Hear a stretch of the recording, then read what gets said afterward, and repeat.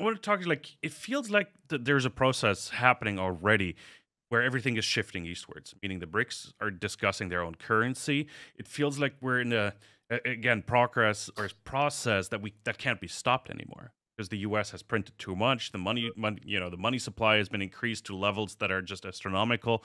And the US lost credibility worldwide. And maybe weaponizing the SWIFT system as well has pushed things into the lap of Russia and China and For their currency, sure. right? And Saudi Arabia to a factor as well.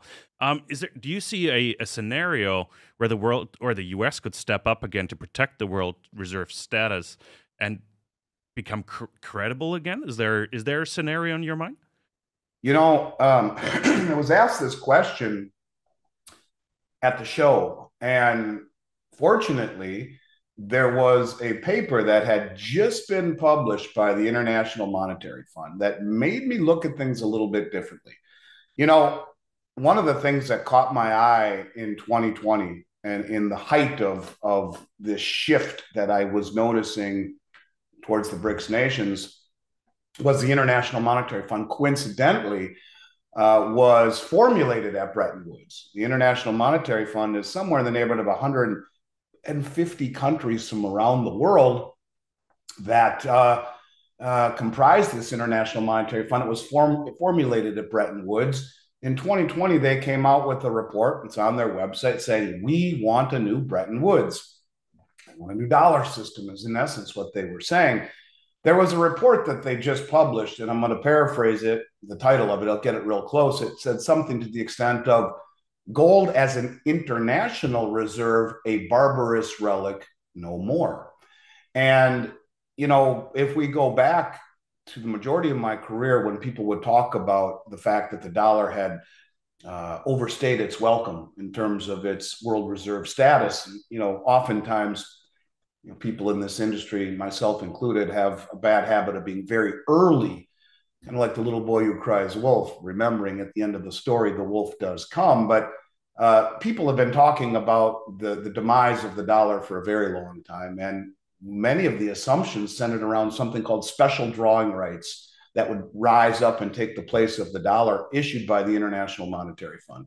All of this conglomerate of these countries all pooling together to make something called a special drawings right. Well, that would just be another fiat currency as well. But it was interesting to me to see the IMF publish this report with the context of gold being no longer a barbarous relic and an international reserve. Now, if we go back to 2019, when gold was reclassified as a high quality liquid asset or a tier one reserve, which gave it a new level of integrity from tier three to tier one, meaning it's a riskless asset. And when you see all of the central banks massively accumulating it, just like we saw here in 2022, where more central banks have accumulated it than in any time in the last 55 years, it becomes very plausible. When I was asked that question, I thought about it and I said, yes, maybe if the IMF,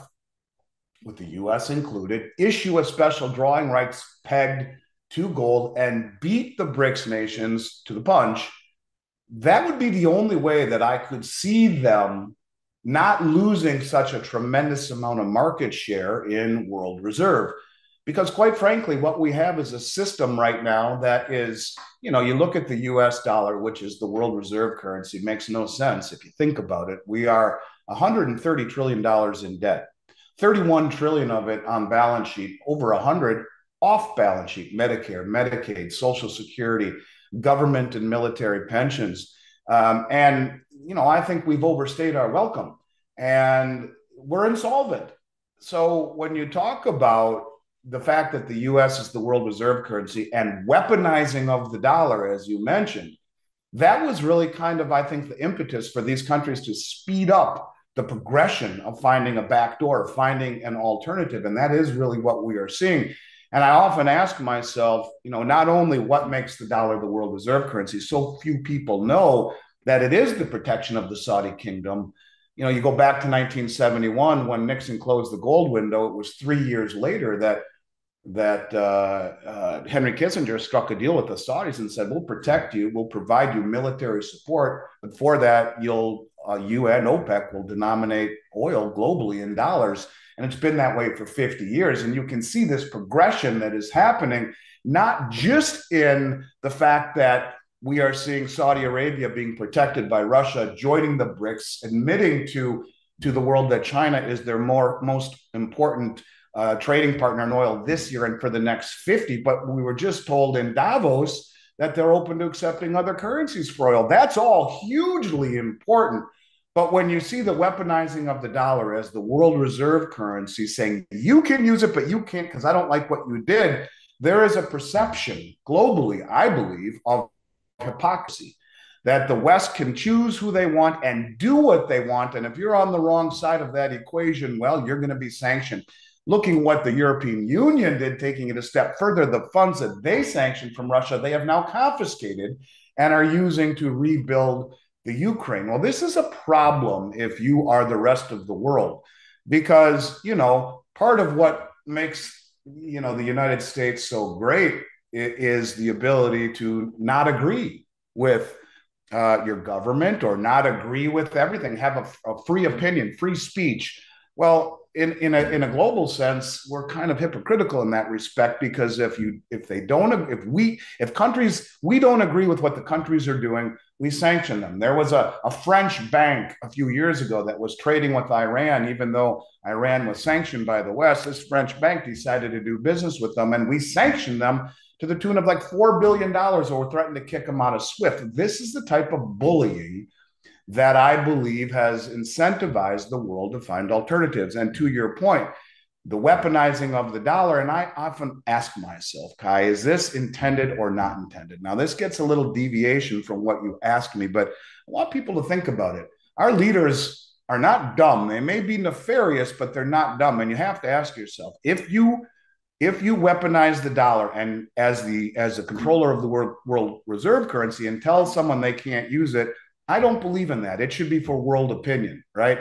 And if you do that, what are the consequences, intended or unintended? And I think to not realize this, I think, is naive. You have to understand that this is going to, I think, freak the world out, saying, are we next? And incentivize them to find a back door. So while there is a chance, perhaps, to rectify this situation, at least in a sense, I think we've also lost a good deal of faith and confidence and trust as the arbiter of the world reserve for the way that we have behaved, the actions that we have taken. And when you talk about, is it intended or not, you have $130 trillion in debt, right? And all of it accumulated, most of it at the lowest interest rates in human history. Most of it will never be able to be paid off.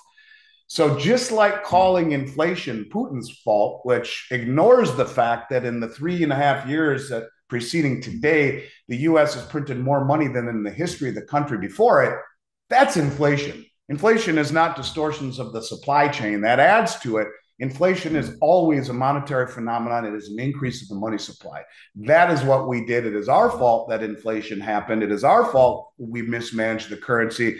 Putin's a scapegoat. But if you weaponize the dollar, knowing full well that there will be consequences, is it intended or not?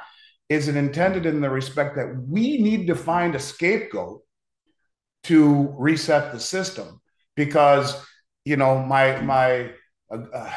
someone who I respect and miss every single day, I guess you call him a mentor of mine, Richard Russell, a decade, 15, 20 years ago, was saying the Fed has no choice but to inflate or die, talking about the mountain of debt that was accumulated back then. And now in 2017, we were at 17 trillion. Here we are at 31 trillion, not even counting the unfunded liabilities. It's growing exponentially. There's no way out without inflation or default. So was weaponizing the dollar and incentivizing everyone to move against us an intended maneuver to find a scapegoat? It was Russia, it was Xi Jinping, it was OPEC and Saudi Arabia. They did it to us. They ruined the American way of life. Let's rally behind that. Forget about the fact that the Federal Reserve and the U.S. Treasury really screwed the pooch through money creation and suppression of interest rates. And I just want people to think about that sometimes things aren't always as they seem. And if you are this if you're the US, you have to realize at some point you've crossed the Rubicon, the point of no return, when you're sitting on 130 trillion in debt with interest rates rising. So pick a villain or fall on the sword. And I don't know what the right answer is to that. But Kai, I'll tell you, as the Chinese curse goes, we are living in incredibly interesting times. And I really do believe, after being in this industry for over 30 years, that there is a fine line between conspiracy and reality. And unfortunately, I feel that this line is a little bit blurred right now as to what the real answer is. So either our politicians are naive or they're diabolical. I don't know which one it is, but somewhere in between there is probably the truth.